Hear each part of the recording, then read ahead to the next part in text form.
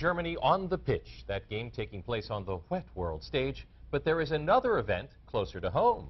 WPTZ's Jack Thurston introduces us to some of soccer's youngest but biggest fans. USA! All right! This is the other Team USA. The kids at the Vermont Football Academy, a summer camp in Burlington. I'm a really big soccer fan.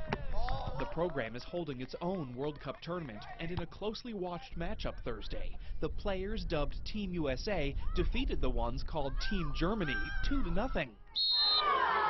Inside, though, the real World Cup game had a different outcome.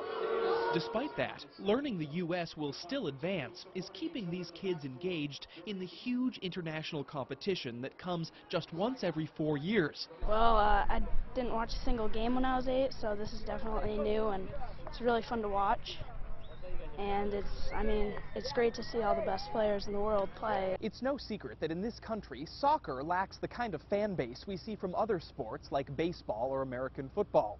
So some coaches have told us they hope to use this excitement of the World Cup to grow the sport of soccer with this young generation. A lot of these kids, it's going to be their first memory of the World Cup. Rob Dow's a soccer coach and former pro player. He says fan support for Major League Soccer has been steadily increasing over the years, as has participation in youth leagues that teach athletic and life skills.